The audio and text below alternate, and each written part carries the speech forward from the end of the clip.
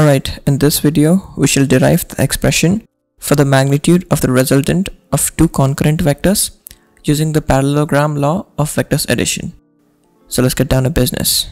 Now consider two vectors A and B acting on this point over here. So let this be A and this side represent the vector B.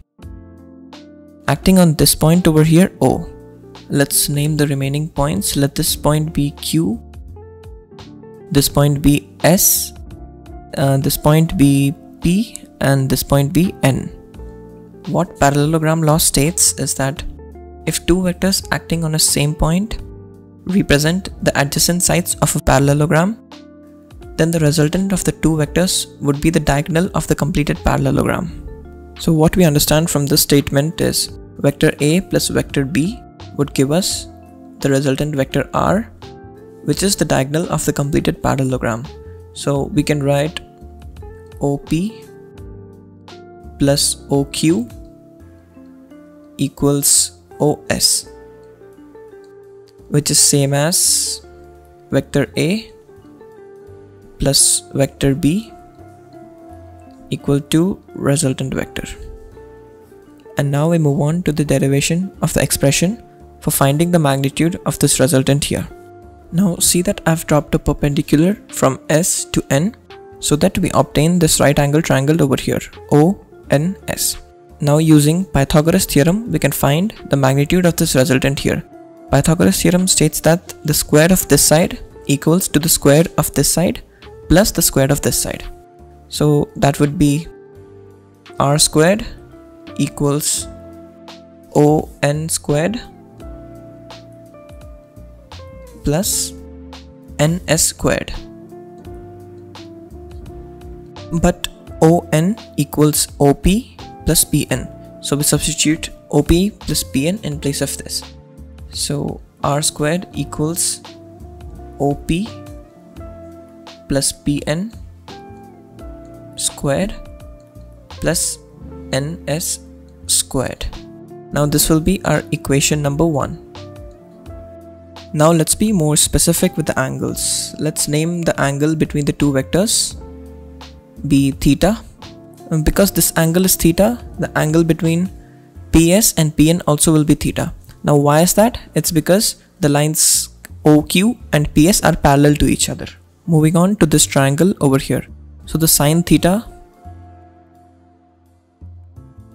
of this triangle would be NS over PS equals NS over PS. Now to find the value of NS, we have to cross multiply this. So we get NS equals PS sine theta.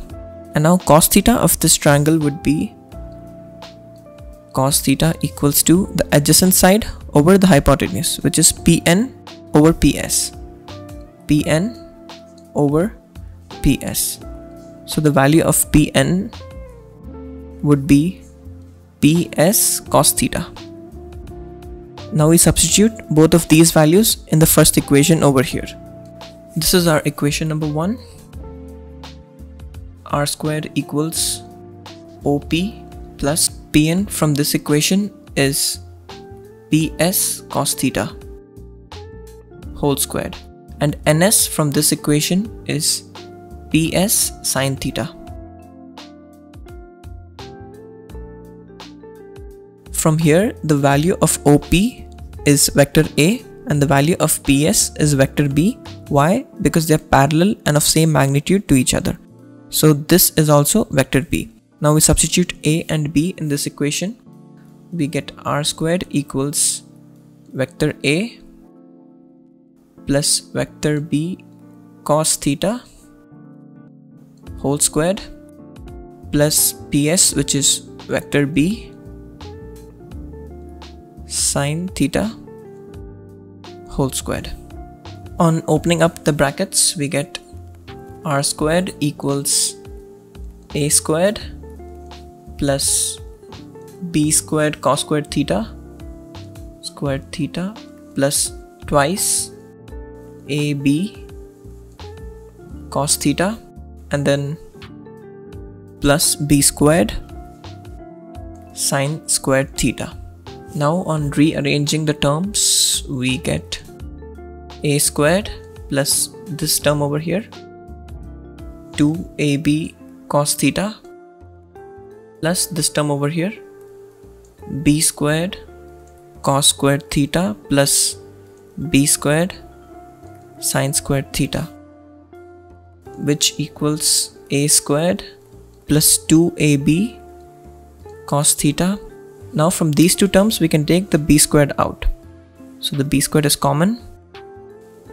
Cos squared theta sine squared theta. Now this is a famous identity for which the value is 1. So r squared equals a squared plus b squared plus 2ab cos theta, which leads us to our final answer, which equals r equals a squared plus b squared plus 2ab cos theta whole under root. Now this expression will give us the magnitude of this resultant over here. For integrated pi, I'm Kaustubh Dev.